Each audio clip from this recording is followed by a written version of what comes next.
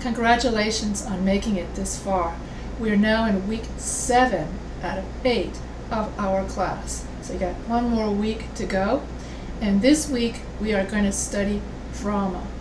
And so this week we'll spend 1 week studying the play Trifles by Susan Claspel. And so drama is one of the oldest form of literature. So drama has been around since biblical times, where the church used to perform morality plays, and in Chinese, in ancient times, theater existed in China also to teach about religious rituals, to teach about morality, and to teach about tradition, cultural traditions. And I will read you a few elements of what Aristotle considered to be the 6 elements necessary for having a good dramatic play. So according to Aristotle, you need to have, in order to have a good play, you need to have good plot, characterization, theme, diction, melody, spectacle. And so in both drama and literature, plot, characterization, and theme are very similar in nature. So to review, plot tells the events of the story. So when you have the plot, you're talking about the events of what's going on in the story in a book, and the events of what's going on in a play. Characterization, just like in a book, you're going to have different characters. You have a round character, which is a well-developed character. You're going to have a flat character, which is like a one-dimensional character. You have a stock character. That's a character that never changes. And you have the dynamic character that evolves throughout the course of the story or the play. And so then you have diction. Diction talks about how the character talks. And how the character talks or speaks reveals a lot about who that character is. So if you have a character who speaks with a lot of bad grammar, you can tell that that character is not educated. If you have a character that speaks with a lot of fancy words, you know that that character is educated. And then of course there's the snotty accent. You can also use different accents to indicate where the character comes from, or whether the character is condescending or not. That in addition to body language. So diction talks about how the character speaks, and which reveals to the reader or to the viewer what kind of character it is. So that's similar to in fiction, when the fictional writer would write out the regional accent of the character in order to authenticate the dialogue of the character. And so, as I mentioned earlier, Flannery O'Connor was very famous for writing the authentic Midwestern accent in her prose. So we're going to study. Let me move closer to the camera so I don't keep disappearing. And so plot, character, and theme mean the same thing in drama as they do in fiction. But the difference in plot, characterization, and theme in drama and prose is in how they are presented.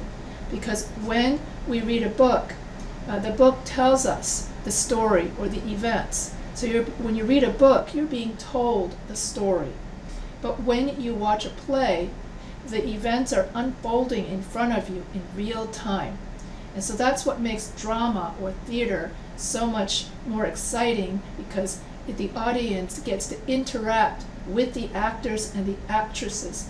And you get to see the actual props, similar to a movie. Although in a movie, the audience does not get to interact live with the actors and the actresses. So theater and opera have a lot in common, because you have a stage, you have actors and actresses, and you have that interaction between the performer and the audience. So that's what gives theater part of what gives theater its drama. And just like any other piece of literature, you always, in order to have a good story, you have to have conflict. Conflict between a protagonist and an antagonist. And the protagonist would be the hero, and the antagonist is usually the hero's foil. In other words, the person against whom the antagonist could also be yourself. You could be person against person, okay? Different kinds of conflict. Could be you're conflicted within yourself, so you can be your own antagonist, and that happens if you're having mental problems, like in the and then you have a person against another person, and that would be protagonist versus antagonist, person versus nature, old man in the sea, in other words. And so when we want to show person versus nature on stage, then you have the setting, and the setting is usually alluded to because you can't have the full setting on the stage. But then it depends on just how extravagant the production is. Some productions, they can have really cool, these days, they can have cool 3D visual effects behind the stage in order to have a more three-dimensional, you can have a picture of a mountain or video of a mountain or ocean behind the stage, and then the stage could be like the extension of the beach or extension of the mountain. So these days, with all the visual, wizardry, you can add a lot more of the outside. So if it's man against nature, they can still do it on stage these days. So what was I going to say? Oh, so plot, characterization, and theme and diction are similar between theater and drama. It is just the way they are presented that's different. And so like I said, in a book is written to be read, while just like a poem is written to be sung, and a theater manuscript or screenplay is written to be performed. I'm going to be saying that a lot because it's going to become like the heart of this lecture. And then the other elements to have a good play is, besides plot, characterization, theme, and diction, is melody and spectacle. And so remember that these are the 6 elements that Aristotle considers essential to having a good drama. Melody, meaning that you add music to the performance. And so since Greek ancient times, musical instruments and singers have also been on stage in conjunction with the actual story and play. And so in Greek society, plays became popular when they had Greek tragedies. And so they would add, and so Greeks would have, they would add something called a lyre, L-Y-R-E, where the performers would be singing. They could be singing love ballads. They could be talking on stage, doing a monologue. And in the meantime, you would have someone in the background playing a lyre, which kind of looks like a guitar. It's kind of hard to. I'll show you a picture. And in many cultures, they use performers would combine music, mime, melody, singing, and poetry together with their theater performance, all in one performance. And so I will talk a lot more about how that's done in other cultures. And so it's very, very ancient to have music attached to poetry reading, even in biblical times. And so here you have plot, characterization, theme, diction, melody. Okay, so I already talked about music, and last week we talked about the connection between poetry and music, and how that poetry was written to be sung. And that's why poetry has so many nuances of music, such as rhythm, and such as cadence, and such as rhyme, just like in the song lyric. Spectacle. Spectacle, I would say, is unique to theater, because when we talk about spectacle, we're talking about the props on stage, the lighting on stage, the performers, anything that has to do with stage performances in which you're standing on stage and then you've got the decor and the set, you've got the performers reading and saying their lines. and you've got the beautiful costumes that they wear, that the performers wear, that's accurate to the time period. So if you're like in ancient Japan, you're going to be wearing a kimono and you're going to be wearing a mask, because in Asian theater, the performer would wear a mask to embody whatever their role is. So if you're playing the role of a god or a goddess, like the goddess of the river, for instance, you would wear a mask, and that mask is what that goddess or god looked like, and then you would play that role, and then your whole personality, that is in Asian theater, when you perform, your personality disappears, and you embody that performance. You embody that character. Whereas in Western theater, you bring your personality to your role, to interpret that role to your personality. So that's one of the differences between Eastern and Western theater. Well, one of many differences. But the thing that they have in common is that in both Western and Eastern theater, we combine poetry, music, mime, rhyme, prose, and performance all together to combine to become a theater. And so all of the different kinds of genres of literature that we've studied, such as prose, poetry, and plays, are all interwoven together. This is why a lot of books can be made into movies, and plays can be made into movies, or movies can be made into plays, or vice versa into books. And I find that for me, literature is just a way for humankind to express who they are in culture by culture. I'll get into that in a second. And so, so when we tell a story and we want to see the story in real time, then that is what we see in the theater. One other element that Aristotle did not mention in his 6 elements of what it takes to have a good play is he doesn't take into consideration the setting. And so that is another important element of a good play. The setting of the play, just like the setting in a book, tells the reader where the story took place and when it took place.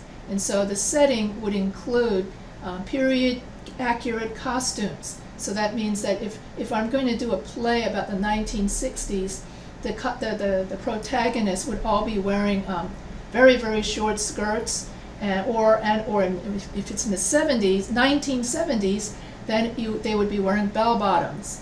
If it's in the 19th century, for instance, 19th century Europe, then females would be wearing those long gowns and very, very narrow corsets. And the men would have long, braided, powdered wigs, okay? And so that sort of thing, depending on the culture. So costumes. So just like with spectacle, okay, the setting and spectacle, how the characters are dressed indicates one of the indications of the setting. And so for me, or for most modern theater goers, you have the 7 elements of a good play. You have plot, characterization, theme, diction, melody, spectacle, and setting. So you need all of those elements in order to have a good play or a good drama. And so when Aristotle speaks of diction, he means the different ways each character speaks. Does one character sound less educated? I kind of mentioned this already. Does one character sound more snobby? Is he a foreigner? Does he have a foreign accent? Does he stutter, making him shy and timid, or all the time? Or does he just talk about himself all the time, telling the reader that he is very selfish? And so in many of the books, authors do the same thing. In other words, they would reveal the characters' traits and personalities through dialogue. And that is another major difference between prose and theater. In prose, which is written books, the author reveals the characters through the written word and through descriptive passages, whereas in theater, the story advances through dialogue. So therefore, while a book writer would use descriptive passages to tell a story, somebody who writes for the theater would use dialogue to advance the story. Because when you're at when you're watching a theater performance, most of the time people are talking, and it's through the dialogue that the story advances. And this is why most screenplays, or like Shakespeare, when you read a Shakespeare play, it was Shakespeare wrote his play to be performed. So that way when you read a play, you have to take into account not just the dialogue, but also the stage directions, because written into the screenplay would also be stage direction. So you would, for instance, it would say, okay, character enters from the left, character enters from the right, character leaves the stage, now two characters start talking. So it's kind of like when you have a director of the movie telling the actors what to do next. And so what part of reading a screenplay and part of reading a play, when you start reading trifles, is to also pay attention to the stage directions. Pay attention to when a character enters the scene, leaves the scene, or when two characters are together, because that way it will help you visualize what is going on in the play. And that's why I always advise students to watch the movie version of the play, then read the original version of the play. Because when you write your literature essays, you're going to be basing your, when you write your quotations, you're going to base your answers on the original version of the play. One of your assignments is going to be, you're going to compare and contrast the film version of Trifles with the written version, the play version of Trifles. I think that's in week 8. You will be writing a comparison contrast essay. And I will go over how to write a comparison contrast essay in week 8. But right now, I want you to just focus on, so knowing the difference between when you are reading a screenplay, so pay attention to the stage directions and pay attention to the dialogue. This will help you visualize the play as you read the play, the original screenplay. And let's see here. Oh, spectacle refers to what we actually see on stage. So when we go to the theater, the stage, the set, the costumes, the actors, the lights, the props are all part of the spectacle. In French, we would say spectacle. Je vais aller au spectacle. Means that I'm going to go see a theater performance. So the word for theater performance in French is literally spectacle. Okay, so that is how the French view the theater, is that it is quite the spectacle. The French focus on the actual. So when I was in France, I used to watch theater like Molière, and I would watch Molière, M-O-L-I-E-R-E. Molière was a very famous French playwright, and he would write comical plays based on, you would have a young woman, and then her father is forcing her to marry some rich stranger she doesn't want to marry. And so in a Molière play, the young woman finds a way out of that marriage, and then she would fall in love and marry instead somebody she loves. And of course the antics of the lengths to which this young woman would go to avoid an arranged marriage to someone she doesn't love makes up the meat of a Molière play, and it's just very comical. And I think the most famous one is Le Mariage de Figaro. That translates to the marriage of Figaro. And so, and usually Molière plays are fun to watch because they usually have a happy ending. And in French, we would say le dénouement à la Molière, means that it's a Molière happy ending. As soon as you say the word Molière in French and you say dénouement, everybody knows. It's kind of like saying a Disney happy ending. It's Molière is like a brand name that means happy ending in French. Anyway, so I used to love watching Molière theater plays. Corneille used to write also theater, but his dramas were more critiquing of society, and not necessarily they would have happy endings. He wrote earlier, in an earlier time than Molière. But Corneille liked to critique society, and his most famous play was Tartuffe, in which he critiques the hypocrisy of some religious leaders who pretend to be religious and pious, but all they really care about is gathering money for themselves and gathering money from the rich in order to enrich themselves or something like that. And so it's that sort of thing. So I used to love to go to see the French plays. Another French play I saw was La Peste, which talks about what it was like to live during the lockdowns, the quarantines during the Black Plague. And so now that we're just coming out of the pandemic, so a lot of people are starting to read the ancient Black Plague novels. So if you're interested in that, you can read Decameron. That's also about the Black Plague. It's not a play, okay? Decameron is actually a novel in which a bunch of young people go to escape the city, because the cities were filled with disease, and so they go off into the countryside, into a estate, somebody's country estate, and then they tell stories to each other, okay? In those days, since there's no television, no radio, and internet, so the only way for people to entertain themselves was to sit around in a group and tell stories to each other. So that's the more traditional way. That's why throughout time, stories have knitted or what bonded cultures together, because people would share their stories, and then from those stories, each culture would form their own set of traditions and values around those stories. Anyway, so getting back to theater, and so theater exists, and theater exists in many different cultures. So far I've covered Western theater, Europe and the United States. Oh, and in the United States, I went to, let's see, when I was in New York, I saw the plays on Broadway. I saw Cats, and I saw Evita, and I saw, Annie Hall, yeah. And I think I saw the Rockettes at the Radio City Music Hall.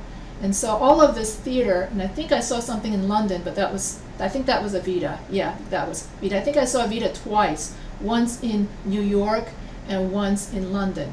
And so anyway, so far I've talked about Western theater. I'm going to touch briefly on Asian theater, and how Asian theater, just like Western theater, uses music, mime, poetry, dance, singing, all in one genre, all in one theater performance. And so in Asian, and just like in Western theater, Asian theater would have stories about love, ballads, epic, such as heroic battles. What else? It's interesting how across cultures, the stories, the themes of story themes seem to be universal. Love, hate, betrayal, those common emotions translate themselves into dramatic stories that's to be performed to music, poetry, song, and dance. And also in Asian theater, they use Asian theater to perform religious rituals and also to teach religious values to the audience. And Christianity did that too through morality plays in the European medieval, because most people could not read and write. And so for people to learn Bible stories, then the Bible stories in Western culture would be performed like a theater. It could even be just street theater, where performers would just perform a short Bible story, and then people would give them money. So through many cultures, religion has been taught through theater, and so that in order to spread the faith, in order to convert more people to that faith, and in order to reinforce that faith.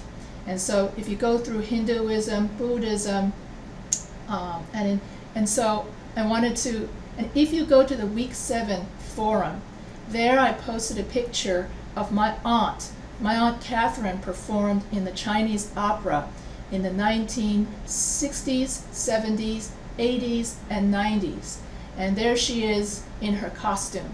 And so in Chinese theater, they would wear a mask, and they would put a white mask, or sometimes they would have white makeup on their face in order to be that, in order to transform that person into that character.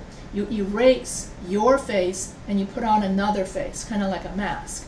And so my aunt, would sing Chinese opera, and then my uncle would play a spike fiddle known as the southern fiddle, and he would play this flat fiddle known as erhu, and also a bigger fiddle known as jinghu. And if you want to spell it, it's E-R-H-U, and then jinhu is G-I-N-H-U.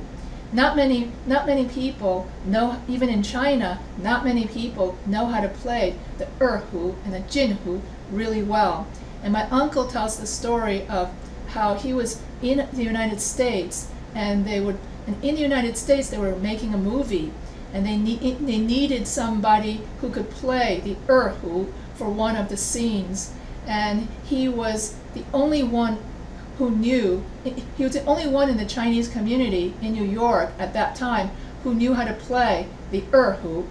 And so that's why my uncle's, I don't have a picture of that one though, but my uncle's ability to play, so that means that while my aunt would sing in the Chinese opera, my uncle would play his erhu. And so that's how the two go together, is that one person would play the fiddle while another person would sing. And then she would sing about stories of love, stories of war, stories of just that. In that way, it coincides with Western theater, in which you have stories, theater stories about love or about war, or having love but with a war backdrop. All right, so that sort of thing is universal. And so you can go to the Week 7 forum and you can take a look at my aunt as she's performing. And so I hope I didn't miss out. I took notes. Here it is. I took notes today when I was with my family, and so I didn't even know, because when I was growing up, I used to watch my aunt perform, and our family would gather together on holidays, and then I would see her rehearse because she would perform in a theater, and then she would rehearse at home with her theater friends, and I would watch her, rehearse, and then she would be singing. I can't even, you're going to have to go to YouTube to listen to Chinese opera, because it sounds totally different than Western opera. It uses totally different melody notes than, it's as if everybody goes off key. I know that sounds bad, but it's just a different way of singing. And it takes a lot of skill, and she and my aunt were very good at it, and my uncle would play along on his erhu as they were singing. So that's why I wanted to add that, music, poetry, dance, and oh yeah, and then while they were singing, then they would also be dancing and doing a kind of Tai Chi. Okay, I'm not even going to try to talk about the dance, because I just remember watching it and thinking, wow, how beautiful that was. And it never occurred to me to ask, what the dances meant, what they were singing about, or what the name of the instrument that my uncle was playing. I remember just watching and being enthralled by it all, going, wow, the spectacle of it all, like the French. You're the audience and just enthralled by the whole spectacle without really understanding all of the technicalities. Just like if you were to go to the theater today, you may not understand how the lighting works, or how they set up the prop, or all the special effects that's in the background. You don't really think about that, because when you go to the theater, you just focus on the story. You focus on the spectacle of seeing the performers perform there. Anyway, that's what I did, just enthralled by the spectacle. And I think that's the magic of theater, is that we're all enthralled by the spectacle of it all, the wonder of it put together. And just like when we read a book, we don't think about all of the sweat and tears the author put into writing the book. Instead, we're enthralled by the story. And that's the magic of literature, is we get carried away into another world by the literature. So let's see. I wrote here that in Chinese theater they would have love stories. That's like ballads, heroic stories like epics, and then family disputes, similar to just like when you have Chinese opera on television, and just like when you have television where you have family disputes. Then you have, and one of my uncles characterized Chinese opera as a Chinese version of Shakespeare, where you have historical disputes and court and king and queen disputes, just like in a Shakespeare play. And so what I find fascinating in my research as I was putting together this lecture is how universal these themes seem to be across cultures. A Chinese version of Shakespeare, I'm like, okay, so Shakespeare, it's because when we study literature, we're studying about humanity. So it shouldn't be surprising that across cultures you would find universal themes of love, heroics, court disputes, king and queen, power disputes, different powerful people, power grabbing each other, disputing, and that of course that results in war. And then historical disputes, once again, the power grabs. And then all of the hypocrisy, the murder, and people trying to poison your food so they can become king and that sort of thing.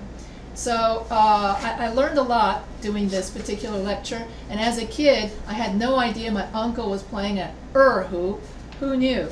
Okay, so I am glad that I got to do this lecture. And here, and of course in Japan, I think it's called the Kabuki Theater and the Theater of No, which is similar to Chinese theater. And so I hope that you enjoyed my short foray into Chinese theater. That is by no means an exhaustive lecture on Chinese theater. I get the feeling I didn't even scratch the surface because I'm so Americanized and I know so little about my own Chinese culture. And so this week, so if you have any more questions, usually whenever I have questions, I remember I was on the Zoom today with my family, and they knew more about the Chinese theater. And my father, he speaks English as a second language. For him, Chinese is his first language. So he was the one who said, oh, it's called erhu. Everybody knew about the erhu, but nobody knew what, because my uncle played two instruments. One was the erhu, and then he played a bigger instrument known as jinhu. And we were all like, what's the second instrument called? Because all of us were so Americanized, so we know our English, but our Chinese is just not there within the second generation. So it was my father who had to say, your uncle used to play jinhu. He's like the oldest one on the call. So you get to see the generational shift. So anyway, so it was fun. So Chinese theater is fun, just like all theater is fun. And then what's fun about the theater is that it's in real time. The action happens in real time.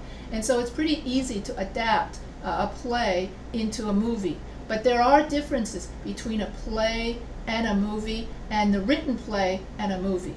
And so that's why when you do your week 8 assignment on comparing trifles, the film version and the play version, you still need to read the original version, the play version, in order to know the difference between the movie version and the written version. Don't just simply watch the movie and then do your assignments. That's not good enough. You have to be able to read the original screenplay and watch the movie and then compare the difference between the two.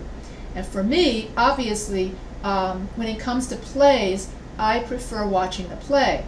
When it comes to the difference between a movie and a book, then I prefer the book because the book gives more detail than the movie. But I mean, that's a different discussion. So you don't have to worry about that for your week 8 assignment. So goodness. Oh yeah. So this week we're going to study Trifles by Susan Glaspell. So when we look at a piece of literature, we should not only look at the characters, but we should also look at the historical context of when this took place. And so of when this took place and where this took place. And so Susan Glaspell's Trifles takes place around the mid 20th century. I would say about 1940, 1950, 1960, 1970, thereabouts.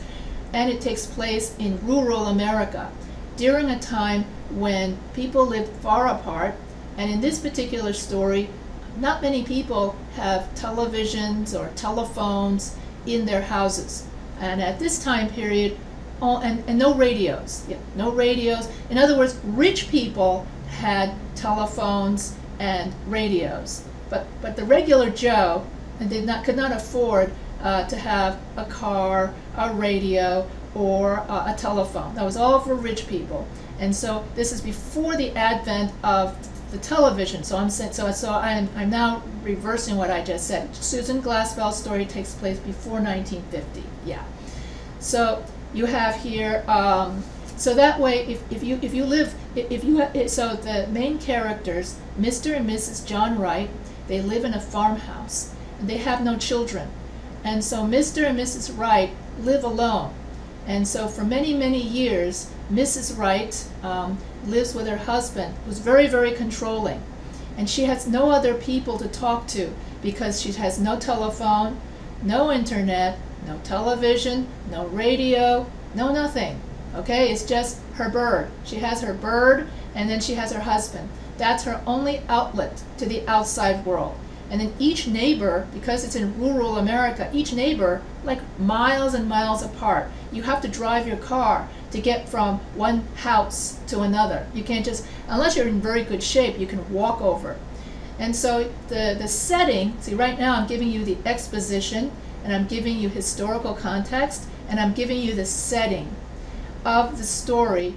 And that's why it's always good to know the setting of the story, is you have a very lonely wife, Mrs. Wright, living with a very domineering, mean, demeaning husband, nasty man, for decades at a time. And you have to know also that the character, and also Glaspell uses a lot of symbolism in this play, which I find fascinating. And so, for instance, in the play, you have an empty bird cage, and then the bird is found strangled. What does that mean within the play? And how does that relate to Mrs. Wright's loneliness? And that's a very intriguing question. As you read the play, you will find out how lonely she was and how desperate she became for company. And we don't find out, and the rest of the world, they don't find out about the. Oh, okay. Let me back up on the setting. Okay, so you're in an abandoned farmhouse, and Mrs. Wright is looking out the window, and she's knitting, and she looks blank, and Mr. Hale, he's a neighbor, he comes over to visit, and he says to Mrs. Wright, and he notices how strange she's looking out the window blank, not really looking at him, and he politely asks Mrs. Wright, I'd like to see John Wright, that is her husband. And then Mrs. Wright says something like, oh, you won't be able to see him. John is dead because he was strangled to death. And she keeps right on sewing or knitting as she says that. And that's the opening scene. And then, of course, can you imagine Mr. Hale's, surprise, shock, and all of that as he goes and finds the dead body and it hanging from, that sort of thing. So that's the opening scene. And then the next day, Mr. Hale brings the police, brings other people, and so basically to investigate how did John Wright die? Who killed Mr. Wright? And of course, the main suspect is the wife. But you have to find credible evidence to back up your theory that Mrs. Wright killed her husband. And so that's what the play is about. Asks the question, who killed John Wright? Was it Mrs. Wright or was it somebody else?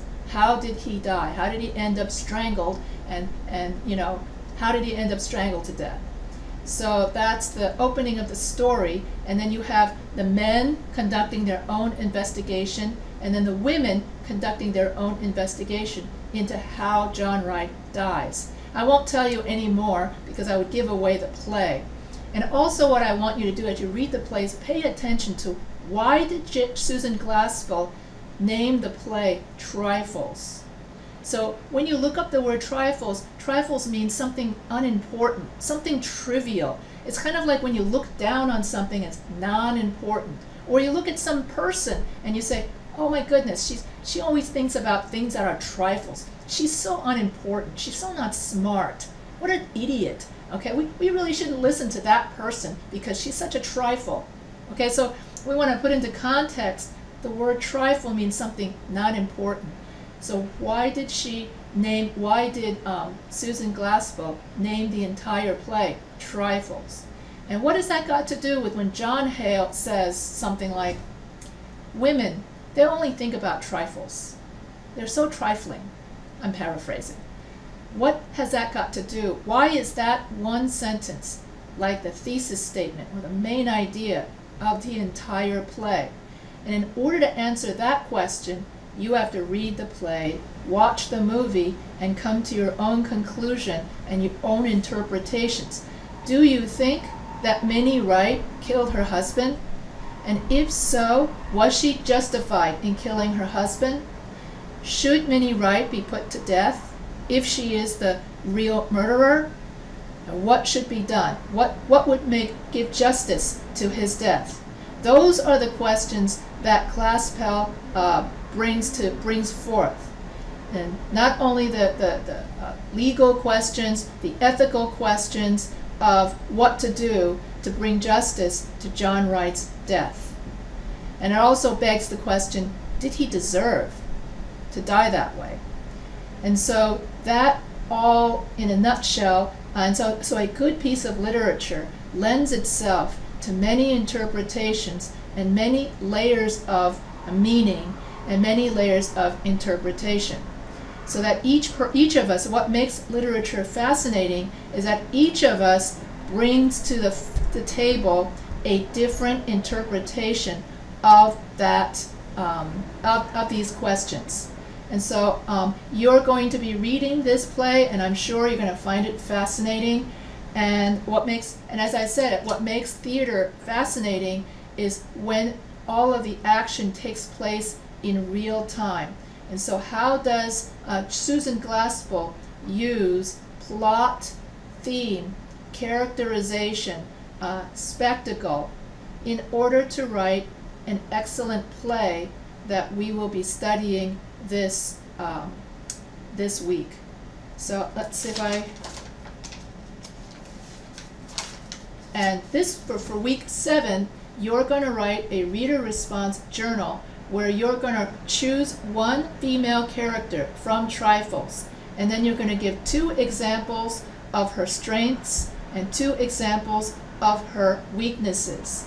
And so the 3 female characters in this play, Mrs. Hale, the neighbor's wife, Mrs. Peters, the sheriff's wife, and Mrs. Wright, the victim's wife. So choose one of those female characters and give 2 examples of her weaknesses and 2 examples of her strengths. And then you have to go through the words, use figures of speech, use plot, characterization, theme, setting, and spectacle in order to analyze the weaknesses and strengths of these characters. So all of that is in your reader's response. And so what does Mr. Hale mean when he says women are used to worrying over trifles? Why is that the main idea of that sentence?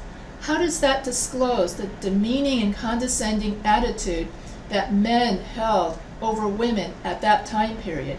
And how does that condescending attitude affect the murder investigation? So that would be tone and setting and voice, okay, and diction, all wrapped up together. And so who murdered John Wright? And what does the empty birdcage mean? And so which female character is a flat character? Which female character is a round character, in other words, well developed? And which female character is a evolving and dynamic character?